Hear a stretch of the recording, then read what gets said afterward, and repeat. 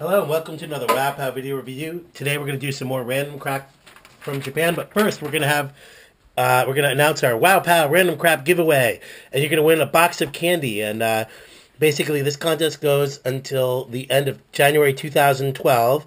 And to enter is really easy. You just leave a comment anywhere in the channel or on this video, and then we'll judge which comment we like best, and we're going to contact you and send you a nice, prize of chocolate that you can either review or do a video response on YouTube, or you can just enjoy it to the privacy of your own, your own house.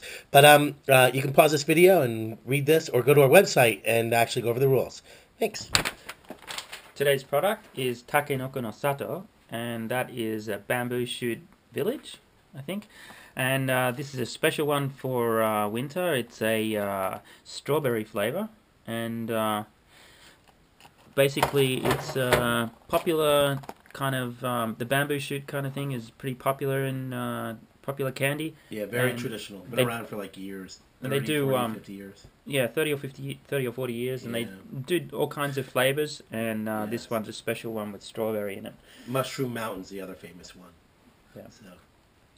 So this one is the strawberry flavored one, so we'll open it up. It's got a nice opening down here. And we have higher expectations because this one's by Meiji, which usually has pretty good quality. Hey, different colored boxes. Oh no, it's the same.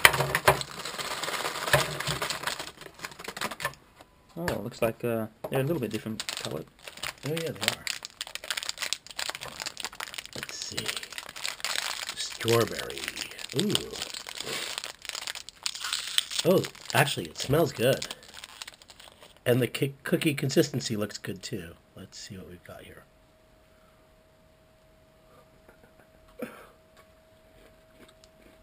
Yum. So that cookie part sort of goes through the center of the chocolate. Like a bamboo shoot. And it's covered with strawberry and chocolate. All right. These are pretty good. I like them.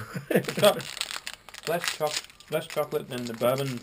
Less sweet. Rip-off one, isn't it? But higher quality chocolate. More cocoa in it, less cocoa butter. The biscuit tastes better too. But they're famous for that. Meiji makes pretty good chocolate in Japan. It's a little less sweet, so it's more for adults. But they use a little more cocoa butter, a little less cocoa butter, and more cocoa. This one's quite good. I definitely buy it again on my end. Okay. The strawberry taste is pretty good too. So and the cookie consistency's good. That was Takenokonosato. It's a bamboo shoot village kind of thing. 2 thumbs up. 2 thumbs up. Thanks for watching.